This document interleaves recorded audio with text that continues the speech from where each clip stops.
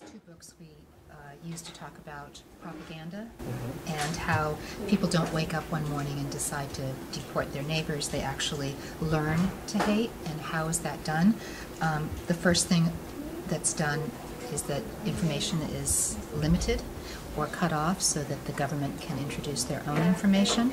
And this book, when we open it up, you'll see a big red V in it because it was stamped verboten and scheduled to be burned, and that's the way they limited information back then. Now they cut off internet access or Facebook.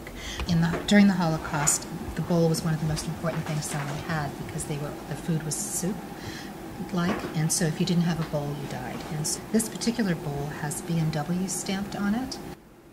And the reason that we use this artifact in our collection is that, and have curriculum around it, is because it speaks to the subject of corporate responsibility during the Holocaust. During this time, the Germans identified Jewish people by giving them the middle name of either Israel for a man or Sarah for a woman.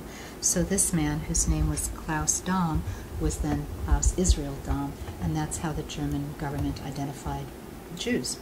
And it was the Swiss government that asked the German government to put the big red J on so that Jewish refugees wouldn't cross the Swiss border. And so we use this artifact and artifacts like this to talk about government responsibility and government bystanding in genocide.